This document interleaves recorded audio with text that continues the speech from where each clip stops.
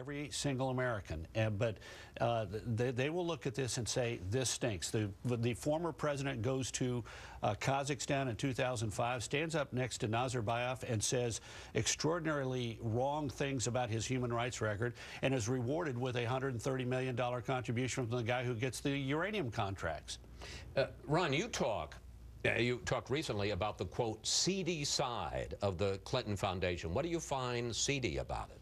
Well, I wrote the first story back in February that this was stupid and seedy. It's stupid politically because she's putting herself in a position where people can't trust her, and it's seedy because of the obvious, at the very least, perceptions of a conflict of interest.